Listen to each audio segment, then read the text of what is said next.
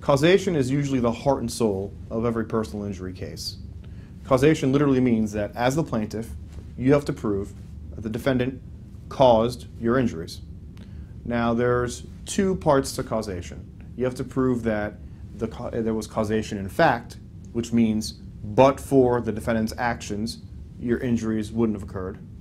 And you have to prove that the causation was foreseeable, that your injuries were a natural consequence of the defendant's actions.